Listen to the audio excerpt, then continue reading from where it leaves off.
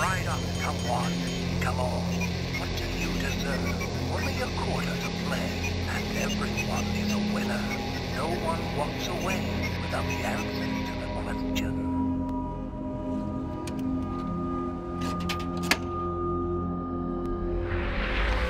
So is there anything we can do for her? I mean, she's a single mom, and she promises she'll have the money to us by next week. No, she is routinely late on her payments. We cannot and will not do anything to grant her an extension, period.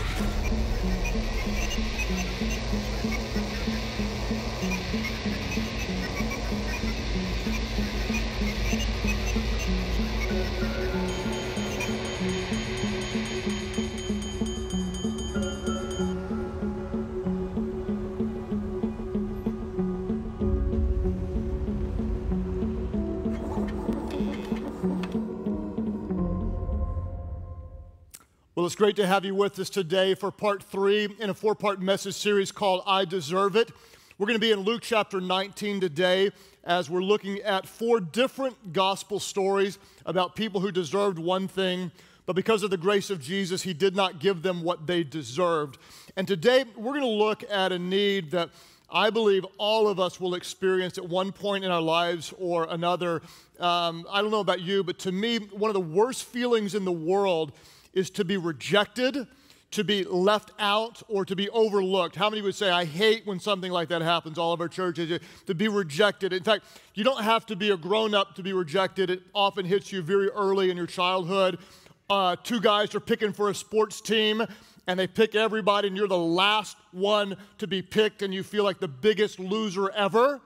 Or you walk into the cafeteria, and some of you may remember this. At my cafeteria in grade school, there was the popular table for all the popular kids, and there was the almost popular table for the almost popular kids, and then there was your table over in the corner. You just felt horrible always going to that same place.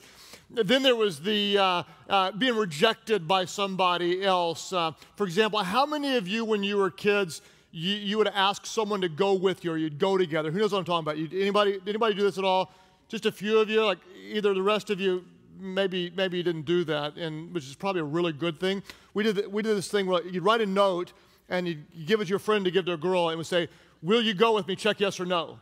And then the first girl I asked checked yes. It's like, ah! It was great. Well, 3 days later, she wrote me a note and said, we're not going together anymore. What's crazy is we never went anywhere. Maybe that's why we weren't going together anymore. I don't know. But I was devastated because we weren't going together, even though we never went anywhere together, and you feel like such a loser. And what's crazy is, as life goes on in the world we live in today, we've got technology and social media that can statistically prove just how rejected we are. Like you can look at how many followers or friends you have, and when your friends have like 3 times the amount you have, you're like, oh, I'm so pathetic. Or you can be having an otherwise really nice evening, enjoying yourself, until you look on Instagram and you see all your friends are somewhere and you're not there. Like, what a loser I am. Why didn't anybody tell me? Or even, I don't know if any of you are like this, but even texting. If you're close to someone, there's kind of like text response rules. They're not written anywhere, but they're deeply implied in our culture. For example, if I text you and it takes you 3 days to respond, oh, you just sent me a very clear message. We're not even in the 24-hour text response friendship window, which tells me a lot. There are some people, man, if I don't get a response within an hour, I'm like, I thought we were 1-hour text responders, but the worst is the bubble thing. Who knows what I'm talking about? The bubbles? Who knows what I'm talking about? All of our churches. Listen to me. I've been doing this all weekend long. I'm not playing without you. Who knows what I'm talking about? The bubbles. All of our churches, the bubbles. Yeah, you text somebody, and they're like, oh, they're bubbles. They're responding. I see the bubbles. And then you wait, and nothing comes. Like, no. I saw the bubbles. There were bubbles. No. You bubbled me. You bubbled. There is nothing worse than a bubble-pulled text message. They were going to text you and they didn't do it. The bubbles were there, I saw. They're like, I thought we were bubble commitment friends, and you pulled the text even after I saw the bubbles. Nothing worse than that. Well, you grow up and you grow into adulthood, and then the rejection can actually sting so much worse, right? You you apply for the job, and you're like, I so have this thing. I've got the gifts. I'm totally going to nail this job. And you do the interview, and you're rejected. You're like, oh, that hurts. Or all of your friends are dating somebody else, and you're happy for them, sort of, because you're not, and you feel so bad about it. Or your marriage was supposed to be really good, and you wake up one day and it was not good. You caught him looking at something he shouldn't look at. You felt rejected, or she got eyes for somebody else, and the marriage went south. Or your own child doesn't want to spend time with you and doesn't take your calls, and you feel so horrible. There are few emotions worse than feeling rejection, being left out, or being overlooked. And so what we're going to do today is we're actually going to look at a guy in the Gospels that absolutely and completely 100% deserved to be rejected. But we're going to see a beautiful story where Jesus actually did not give him what he deserved, but because of God's grace gave him something else. And so let's do this. We're going to look in Luke 19 and just read from verse 1 all the way through this story and let Luke bring the grace of Jesus alive to us. Verse 1 says this: Jesus entered Jericho and was passing through. A man was there by the name of Zacchaeus, and then Luke describes him in two ways. He says he was the chief tax collector and he was wealthy. Chief tax collector and wealthy. Now, what we need to understand is that Zacchaeus was absolutely and completely hated in his community. In fact, he was probably the most hated guy around, and I'll explain it to you. There are a lot of reasons. First of all, in order to become a tax collector, you actually had to bribe another tax collector to become a tax collector. So to be a tax collector, you had to be corrupt.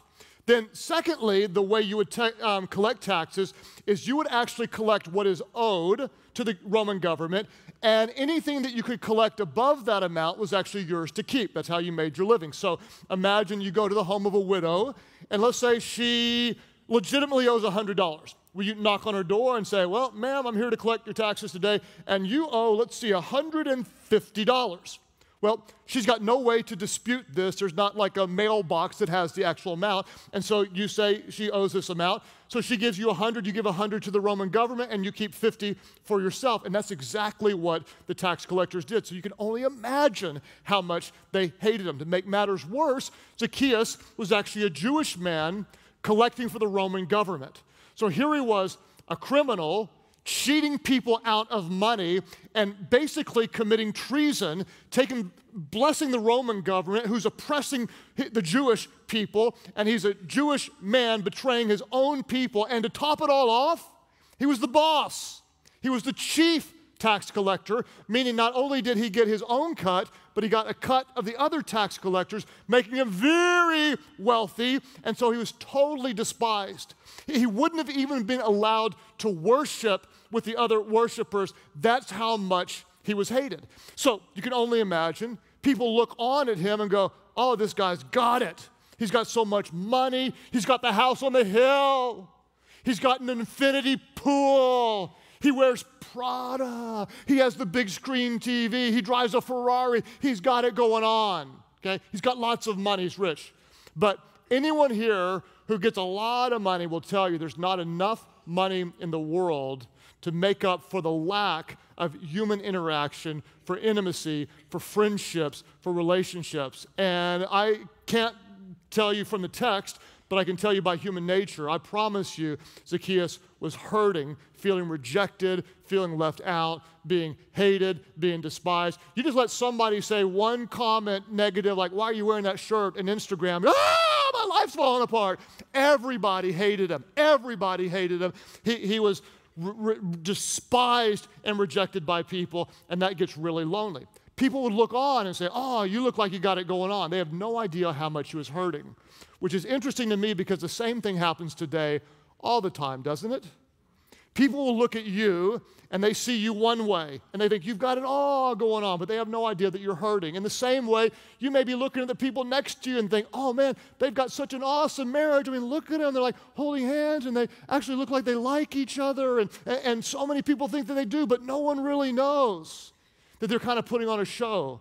But the reality it might be that there's no real intimacy in their marriage. Could be for you. Everybody says, look at your social media presence. Like, you look so happy and you've got so many followers, and the reality is you don't even like yourself half the time. You're creating an image of yourself that's not real, and you feel very disconnected and alone all the time. It could be some people look at you and they're like, oh, you're so like spiritual, like, the scripture flows out of your mouth, and you quoted Habakkuk. Who does that? Like, you're amazing and you're so close to God. And the truth is, right now, you're in the middle of a spiritual crisis. You're trying to worship, but yet God feels distant to you, and you've got questions, and you're hurting, and maybe spiritually you feel very, very alone. Chances are really, really good Zacchaeus was wrestling with some things like this. He had all the bling, all the stuff, but yet he didn't have relationships. Because of this, he had a spiritual curiosity, and we can read about this in verse 3. Luke tells us this. Luke says, Zacchaeus wanted to see who Jesus was, but because he was what? All of our churches, let's say it loud, but because he was vertically challenged. Okay, I'm just going to be real politically correct here because I don't want to offend anybody, because evidently I have a gift of offending people every single week. I'm just trying to preach the Bible, and yet everybody seems to get offended by something. Because he was vertically challenged, says the New Craig translation. He could not see over the crowd. Okay, let's call it what he was. He was not tall. Okay, in fact, if you grew up in church, maybe Sunday school, there was actually a song that some people would sing about Zacchaeus. If you know it, you can kind of say it along with me. It goes like this. Zacchaeus was a wee little man was he. Stop right there. Don't ever call a man a wee little man, no matter what you do. You cannot recover from that. I mean, that's like too much. A wee little man. He climbed up in a sycamore tree to see what he could see. If anyone sang that song to him, oh, dear God, he's in trouble his whole life. He was vertically challenged. We're not going to make fun of him for being short. Okay, maybe a little bit. He was short. He was short. Zacchaeus was so short. All right, I'm going to need a little bit more love than that. Somebody in Wichita help me out, because this crowd's kind of quiet today. And so there's someone in South Tulsa, I know you're going to help me out. Zacchaeus was so short that whenever he sneezed, he'd hit his head on the ground. That's how short he was. Zacchaeus was so short that when he jumped off the toilet, he broke his leg. That's how short he was. Zacchaeus was so short that even when he smoked dope, he couldn't get high. That's how short he was. I can keep going if you want me to, because I've got more. I'll stop now. We'll just stop right there, all right?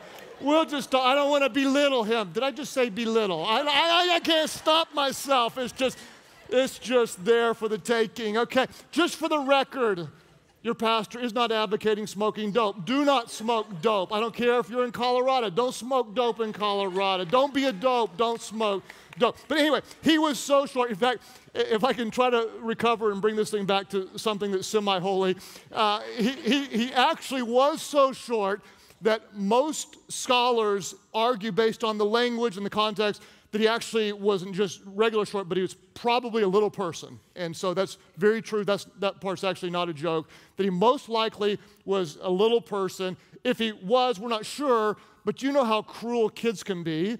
And in a context where there may not have been explanation or education about that, whatever the case was, he was massively rejected growing up, very likely for his height, and now he's a tax collector. He is despised. He is rejected. The children are taught not to like or trust or go near this guy, and he's hurting on the inside. When you're hurting and rejected by people, you've really got a couple of choices. You can run back to people hoping they'll approve you. Please approve me. Please validate me. Please make me feel special. Or you can do what Zacchaeus did this time, and he decided to run to Jesus instead. Watch what happens. Verse 4 says, so Zacchaeus did what? He ran ahead and he climbed.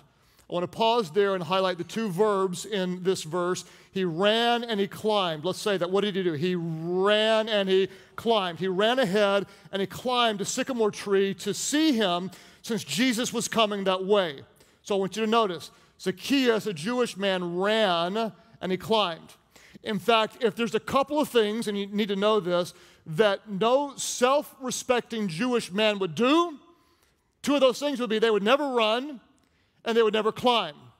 Climbing in a tree basically was something only a slave would do, and running, no Jewish man would ever run. They had their flowing robes and they might expose their legs. It was undignified. They would never do it. In fact, when Jesus told the story in Luke 15 about the prodigal son who rejected the father and went off and squandered the father's wealth, if you remember, when the son came back, the father who represented whom? Who did the father represent? The father represented our Heavenly Father, God. And when the son came back, who remembers what the father did?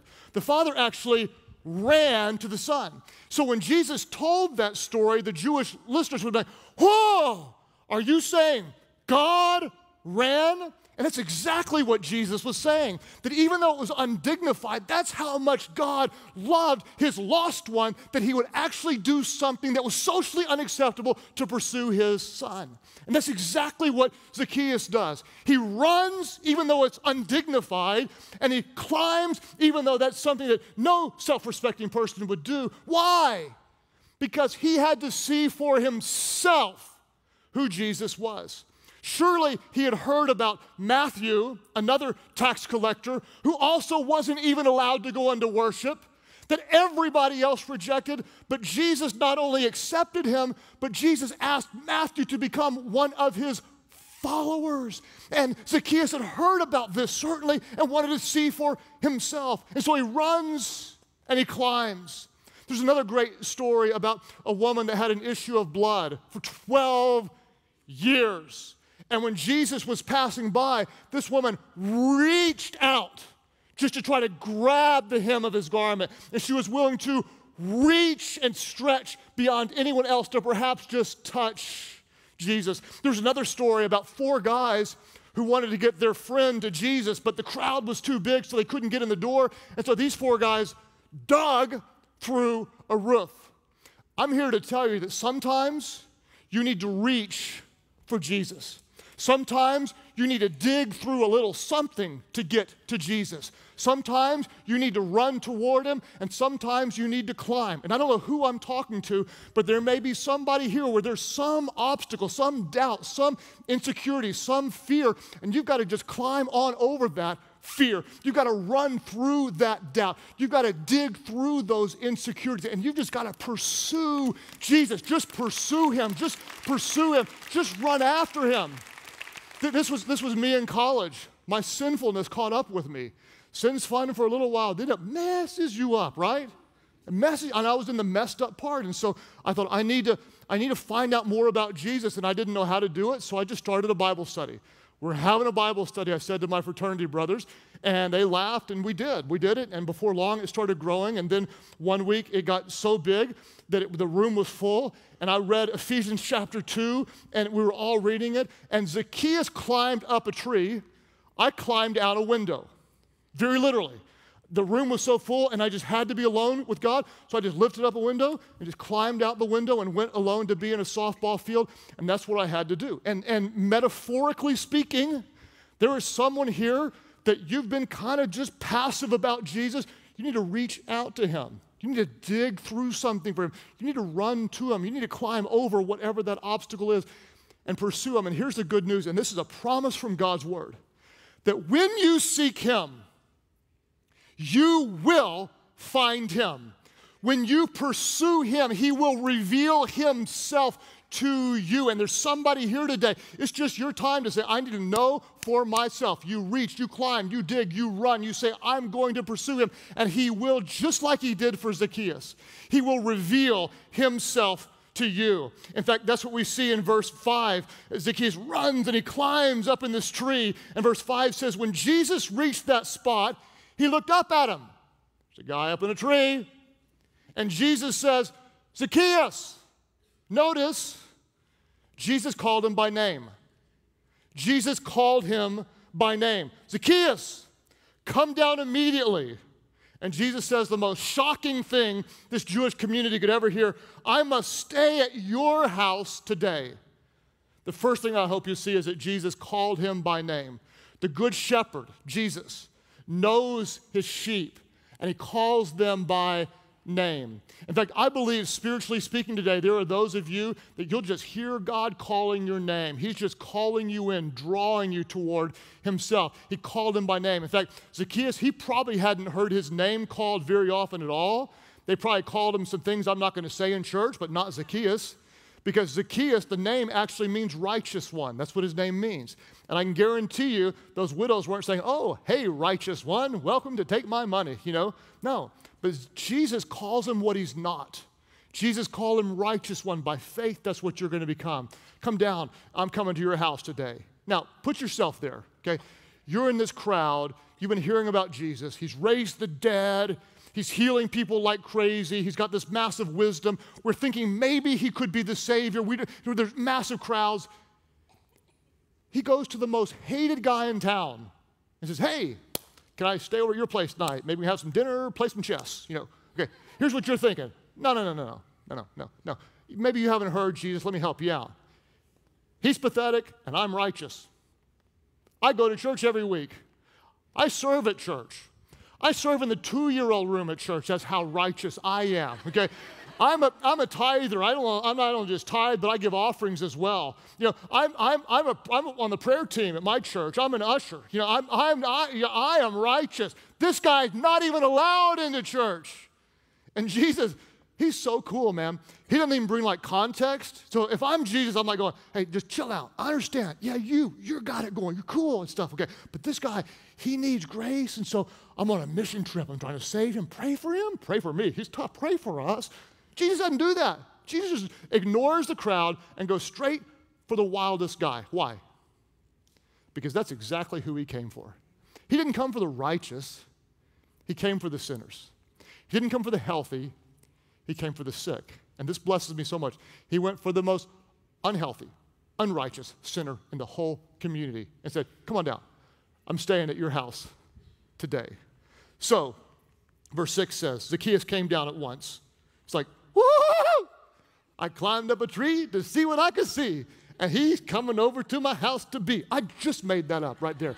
That's how good I am. I cannot believe the anointing is flowing just like that today. That's amazing. It amazes me. I'm not that good. So anyway, he comes down, and he welcomes him gladly. And all the people saw this and began to mutter. Mutter. It's gone to be at the house, the guest of a sinner. Mutter. They're exactly right. Exactly right. This is shocking. This is scandalous. This is beyond our ability to comprehend, because Zacchaeus absolutely and completely deserved rejection. Deserved it. He was kind of like, let's put it in context of today, he was kind of like a mafia guy. Okay? He is abusing people. He is hated. He's on the most wanted list. He's committing treason. He's the worst of the worst. And Jesus did not give him what he deserves. Just like when we turn to Jesus, he doesn't give us what we deserve. And D.L. Moody is a kind of a famous evangelist from centuries before. He said this about Zacchaeus, and I love this. He said that Jesus saved Zacchaeus in the distance from the limb to the ground. From the time it took Zacchaeus to get from the limb to the ground, Jesus changed his life. Now, how long would that take? 3 seconds? Like 1 if you fall? 7 if you're short and you can barely reach the limb? I don't know. Say, let's go 7 seconds.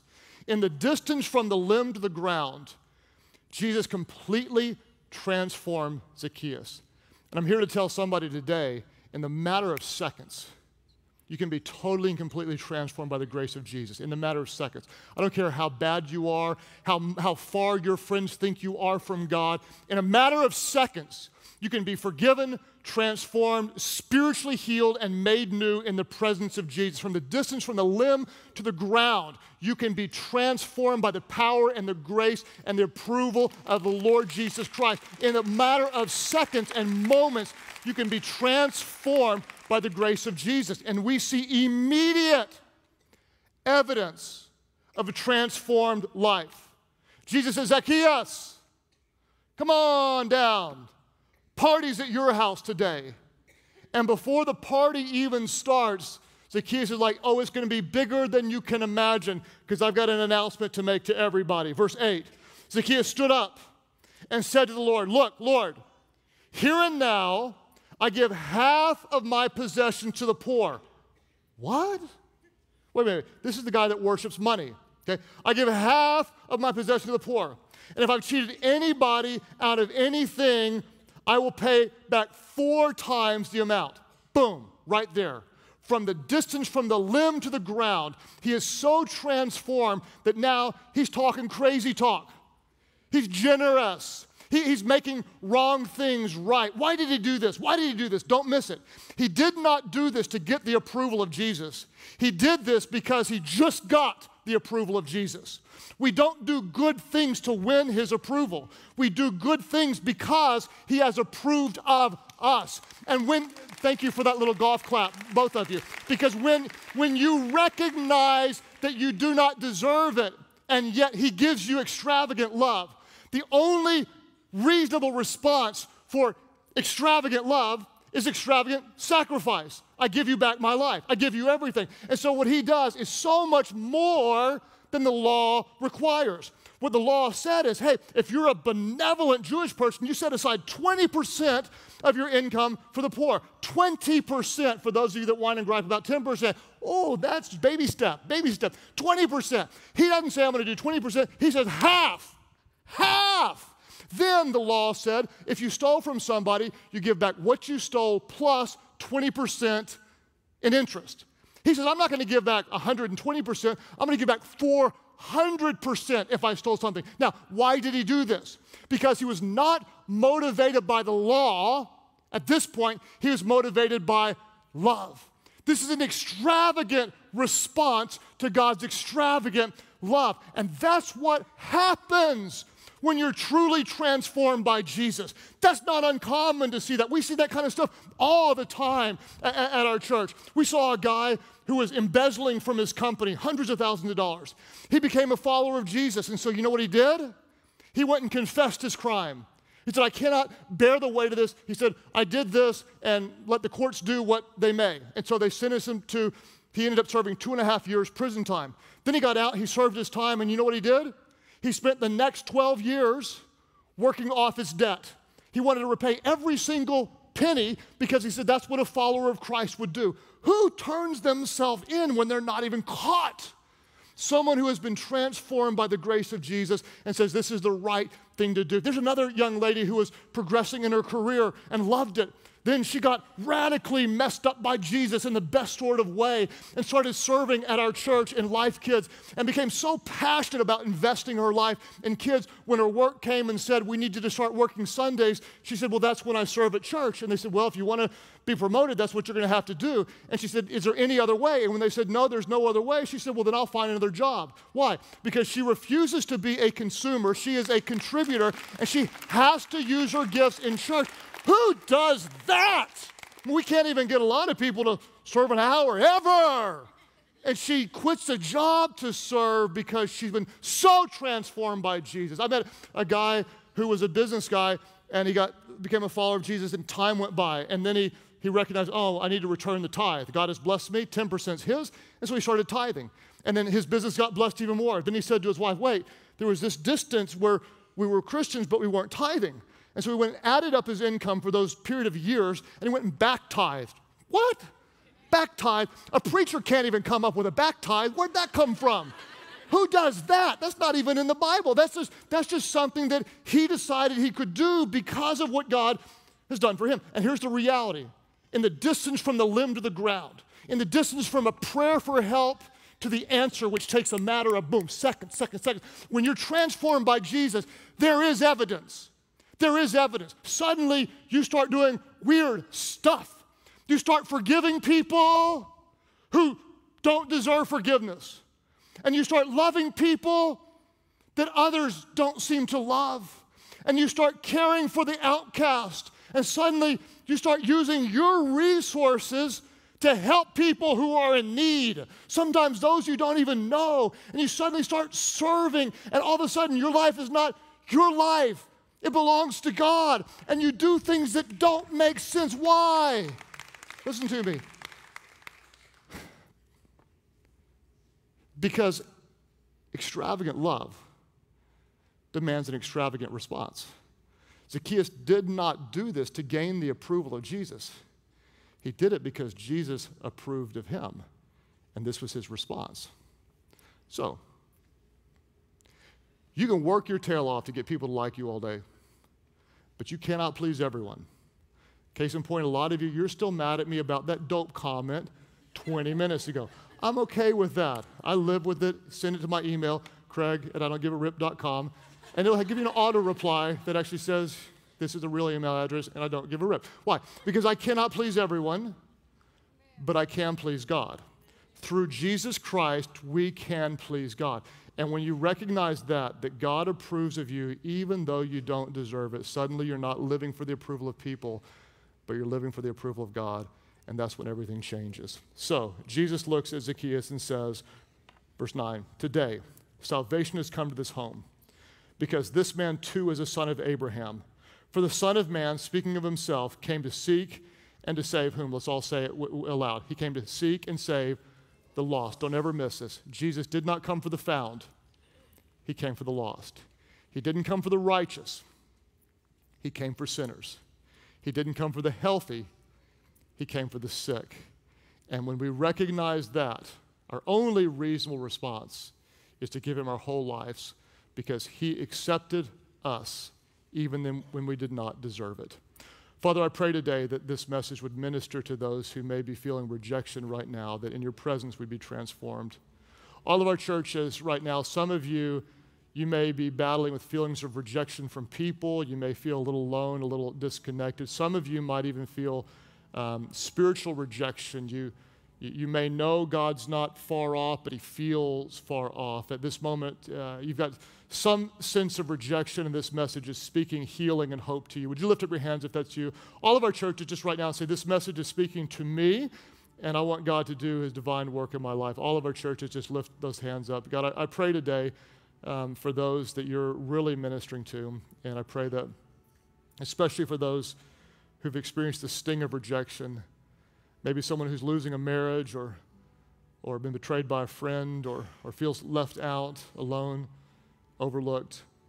God, maybe for those who can't seem to sense your presence right now. Intellectually, they know you're there, but they just can't seem to sense your presence. God, I pray that at this moment, that you would be enough. That we'd recognize that people will ultimately reject us at one point or another, but you're always faithful. God, that you'll never leave us, that you will never forsake us. And God, I pray that right now, by the power of your Holy Spirit, you would bring a divine comfort into the hearts of those who are hurting today. And God, because of what Jesus did on the cross, that we can stand before you forgiven, accepted, and changed. May your grace be all that we need. Minister, God, and comfort those today who are hurting. As you keep praying today, nobody looking around, what's so amazing to me is that in the whole town, Jesus went for the worst, the most despised sinner. And this brings me such hope, because that's what I felt like years ago. I felt like I'd done so much. There are those of you who you look at your life and you think, I've done so many things wrong. Could God ever love me and forgive me? And this is the perfect example of not only does he love you, but he wants to forgive you. He's calling you, drawing you. Some of you, it's just a simple, not even just a running or a climbing or a digging or a reaching, but for you it's just a single step. It's one prayer away. Jesus, I want to know you. I want to give my life to you. Before we pray today, there are some of you, I wanted to say this, I want you to think about this real sincerely, that you may, like me, you kind of grew up in the church, but you recognize there's no real evidence of true faith in Jesus. I'm so afraid that we live in a culture today where people have a self-centered version of Christianity. Yeah, Jesus, forgive me, keep me out of hell, and all that kind of stuff, amen. And then they go on. That's self-centered. That's not real Christianity. Real Christianity is, yes, Jesus, be my Savior, but be my Lord, be everything. I am now your follower. I'm a disciple. I know I don't deserve it, but because of what you did for me on the cross and rose from the dead, my only reasonable response is to say, take my whole life, every bit of it. I want there to be evidence. I want to be different on the other side of all of our churches. There are those of you recognize you need his forgiveness and you need his grace. And today you want to reach out to him, run to him, climb over the obstacles, dig through whatever's in the way and say, Jesus, I pursue you, and today by faith I give my life to you. I surrender it all. Be my Savior. Be the Lord of my life. That's your prayer today. Lift your hands high right now, all of our churches, and say, yes, that's my prayer. Lift your hands up and say, yes, Jesus, save me. Here, both of you back over here. God bless you guys over here in this section. Others, if you leave them up for me to find you right back over here as well. All three of you right here together. God bless you guys right over here in this section. Way back over here in the back, say, yes, Jesus, I surrender. Church Online, you click right below me over here on this side. Others of you today say, yes, I call out on him. I surrender to you. Be the Lord and Savior of my life. Would you all pray with those around you? Everybody aloud, pray, Heavenly Father, I pursue you today and ask you to forgive me of all of my sins. Save me and make me brand new. But don't just be my Savior. I want you to be my Lord. First in every way, I am your disciple, your follower. Fill me with your Spirit so I could know you and be faithful to you. Thank you for new life. Jesus, I give you mine. In your name I pray. Would you all worship big, worship loud, welcome those born into God's family today.